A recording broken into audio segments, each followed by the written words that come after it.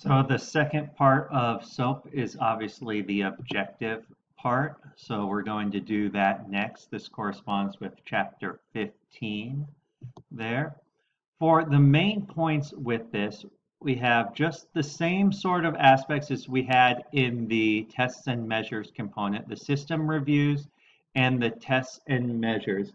The important thing overall is the more you can use subcategories in a logical, concise flow for your documentation, the easier it will be to read. There are different formats for flow and subcategories depending on what the style is for the clinic you're working at, as well as somewhat for the different conditions. So you can follow that as well. It's also important that you really pay particular attention to the specific components of documenting different test results, right? Whether it's positive, right? Some tests only have a single positive, right? Positive means that there's pain. Some tests, like ligament stability tests, could be positive for pain. They could also be positive for instability, right? Or laxity. And so you would need to document those as well as in addition to the muscle test. Sometimes there will also be charts associated with this where you may do your manual muscle test or range of motion testing, and opposed to writing it out longhand using a chart. So there are a bunch of different components in there to understand and see in the chapter to help you understand how to be both precise and concise. For the worksheet for this chapter, first part is very similar to what we've been doing. You have a list of statements. You're either going to mark that it's part of the systems review or the tests and measures. The second component then is another list here. These are all going to now be in the objective statement components. So you can see some of the subsections here.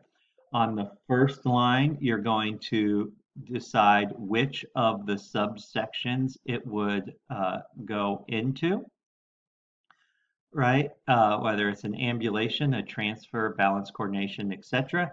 And then the second line, you're going to decide whether or not it is a functional or physical impairment. For the third part now, it has multiple components. As we've done previously, you have to decide first and foremost whether or not this is a systems review or an objective part of the evaluation. So you're going to write either SR for system review or O for objective. Anything that then is in the systems review, there is a systems review chart in the worksheet, and you're going to fill out that chart using the information in this list that you identified as systems review. For the objective component, you are then going to take and go into the different subcategories using the numbers as well and put them into the appropriate subcategory and the appropriate order. So the first component in there would be range of motion. So you would find all of these that you identify in the objective that are range of motion and put them in a logical order, putting the numbers in each blank. Again, there are more blanks than you would need. Lastly, you are going to write out an objective component using the information provided. You can see the chart is included in there, and you're going to write this out as an objective note. Again, if you have any questions, please let me know.